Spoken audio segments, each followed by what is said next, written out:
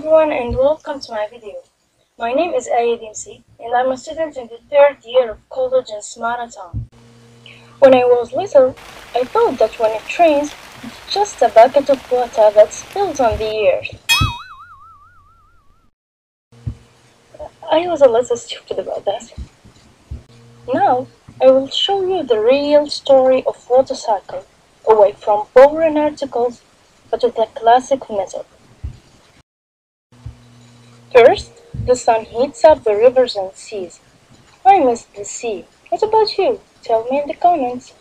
So when the water overheats, it becomes water vapor, and it rises up in the air. This process is called evaporation. Then the water vapor reaches up in the sky.